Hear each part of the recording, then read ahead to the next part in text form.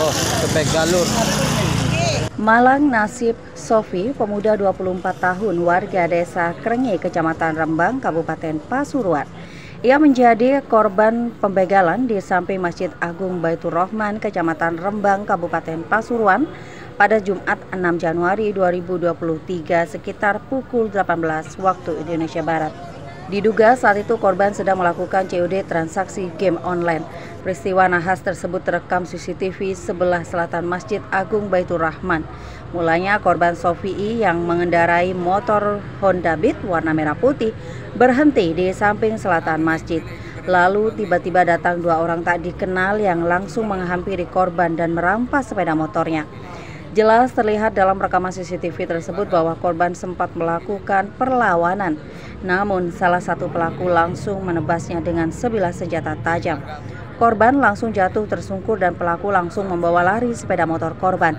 Sobirin 39, salah satu warga setempat, membeberkan kejadian tersebut bahwa petang itu korban tengah menunggu seseorang di dekat masjid saat jamaah sholat maghrib berlangsung.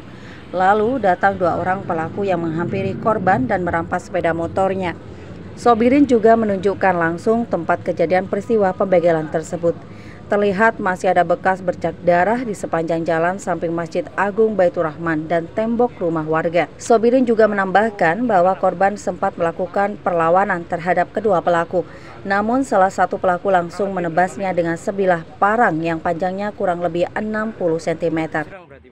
Kejadiannya sekitar jam berapa, Mas? Tadi sekitar pas sholat maghrib jamaah. Kejadiannya gimana itu, Mas? Ini ada bekasnya darah, itu bercakan darah. Motornya dibegal, Mas, di apa? Iya, tadi kalau lihat di medsos tadi sekilas ada dua orang pelaku. Kelihatannya itu janjian, tapi yang korbannya itu pas naik motor, terus ada nggak lama kemudian ada dua orang datang. Itu langsung atau digor atau gimana kurang jelas itu. Itu sepeda apa, Pak, yang di? Kalau nggak salah itu beat warna putih. Iya. Sedangkan warga setempat lainnya, Saiful 35 tahun, mengatakan bahwa tak lama setelah kejadian, salah satu pelaku berhasil diamankan oleh petugas Polres Pasuruan.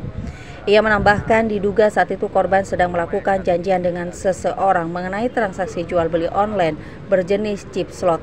Atas kejadian tersebut, korban SHOFI'I mengalami luka berat di bagian kepala dan lengan sebelah kiri. Beruntungnya, korban bisa langsung dilarikan ke rumah sakit terdekat. Tadi yang ketangkep berapa, Pak?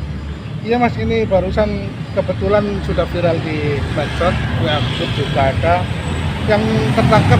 Sekarang sementara cuma satu orang, tapi kelanjutannya masih belum tahu kita.